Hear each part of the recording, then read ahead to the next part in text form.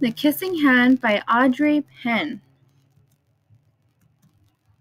Chester Raccoon stood at the edge of the forest and cried.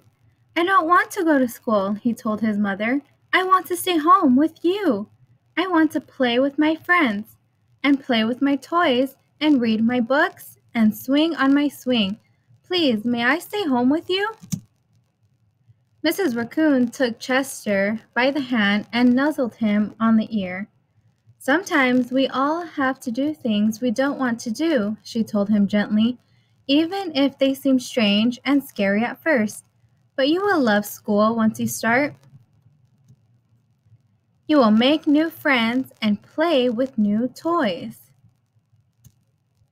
read new books, and swing on new swings. Besides," she added, "I know a wonderful secret that will make your nights at school seem as warm and cozy as your days at home." Chester wiped away his tears and looked interested. "A secret? What kind of secret?" "A very old secret," says Mrs. Raccoon. "I learned it from my mother, and she learned it from hers. It's called the Kissing Hand." "The Kissing Hand?" asked Chester. "What's that?" "I'll show you." Mrs. Raccoon took Chester's left hand and spread open his tiny fingers into a fan. Leaning forward, she kissed Chester right in the middle of his palm. Chester felt his mother's kiss rush from his hand up his arm and into his heart. Even his silky black mask tingled with a special warmth. Oh, how cute. Mrs. Raccoon smiled.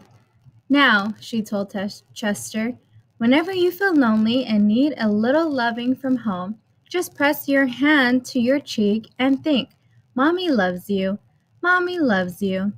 And that very kiss will jump to your face and fill you with the toasty warm thoughts."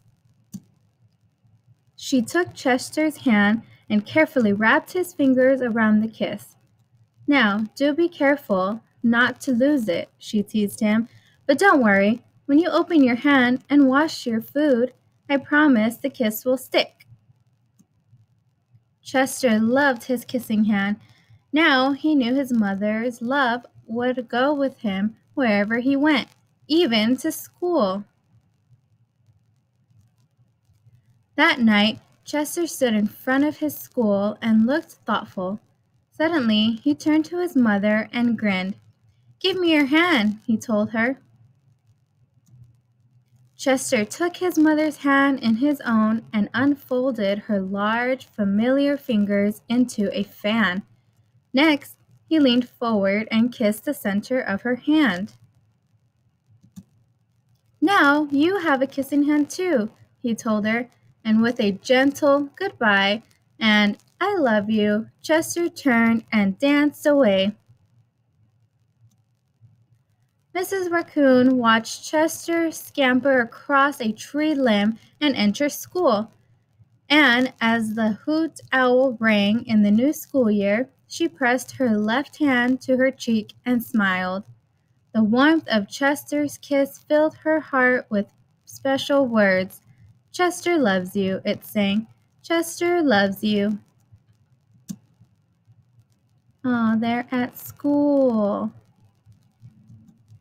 "I love you." The end.